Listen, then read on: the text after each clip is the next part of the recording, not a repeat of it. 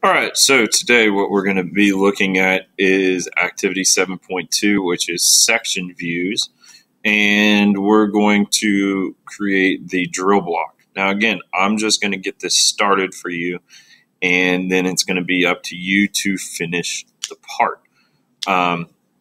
So at this point, we should have already had some paper drawings of what a section view looks like. So we're going to create the part, and then we're going to create a section view in our inventor drawing. So here we go. So I'm going to start a 2D sketch just like normal and start it on X, Y. And the first thing I want is I want a rectangle. So I'm going to draw the rectangle, and it says to dimension it to 5 inches width and 2 inches in height. So let's go ahead and do that. 5 inches width and 2 inches height. And I'll finish the sketch and I'll zoom out.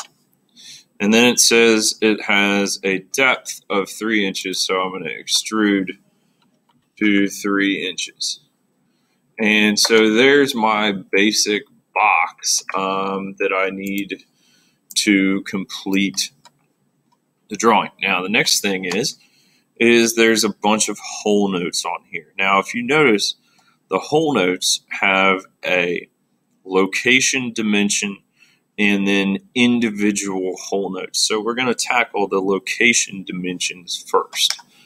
So I start a 2D sketch, and this time I want to start it on the top of the box. And let's move the view around so we're looking at it sideways.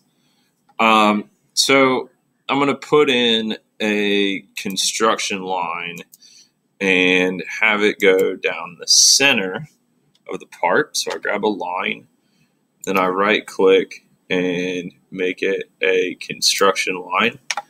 And if my box is 2 inches, then we're going to, or 3 inches in depth, then we're going to dimension this to 1.5.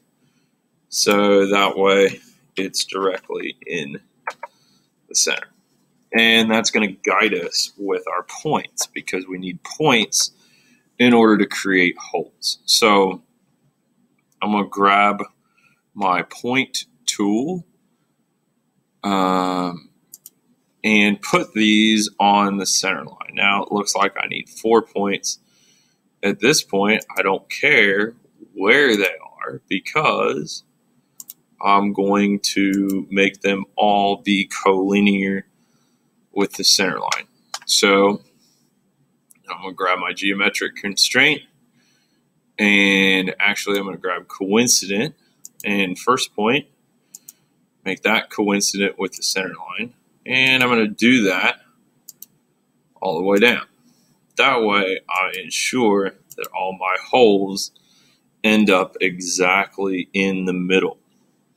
Now, next thing is to dimension them from the left side. Now you'll notice that this is chain dimensioning here for each of the points. So my first one is 0.75 from the left side. So I go here, drag it up, type 0.75.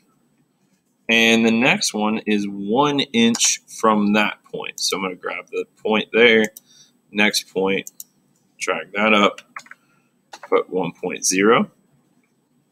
Third one is 1.25 inches away from the second point. So I'll type 1.25. And then my fourth point is also 1.25 inches away from the third point. So once I have all of those in place, I'm going to finish my sketch. Now, if you remember, in order to get all of these points, you first have to start out with the first hole and then you're going to share the sketch. So let's grab a point, and I'll right click, and then I'll select hole, so that way I'm only selecting one of them. Now this says here on your sheet, 1/2 inch diameter, depth to 2 inches, and then we get the counter bore symbol of 0.75 inch diameter and depth of 1/2 inch. So I'm going to find my counter bore, which is the second one down, and then I'm going to type in my stuff. So first of all, I'm going to have 0.5 of the overall hole, and I want my counter bore to be 0.75, and my counter bore depth, excuse me, to be 1/2 inch. And then my termination, I want to a distance. So my overall depth here, I want it to be 2 inches. And there's my first hole. Now, I mentioned that you're going to have to share the sketch. So I'm going to right click, I'm going to share sketch, and then I'm able to put in the rest of the holes. Okay, so you can finish up the rest of the holes based on the drawing here.